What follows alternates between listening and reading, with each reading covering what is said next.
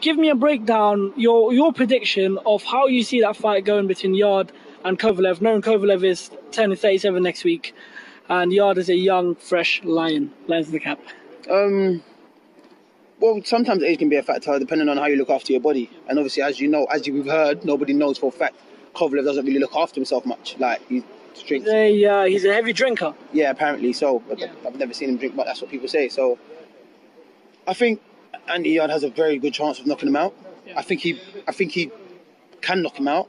We've seen Kovalev get knocked up before. Andy Yarde is a big puncher. Yeah. The only thing he needs to be careful about is getting complacent and just not thinking he's a threat, which I don't think he is. I think he's fully on it.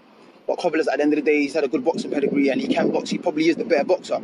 So I don't think Andy Yarde will be trying to go out there to outbox him. I think he take his time, but I think they're going for the stoppage and I think it's possible. I think Andy Yarde can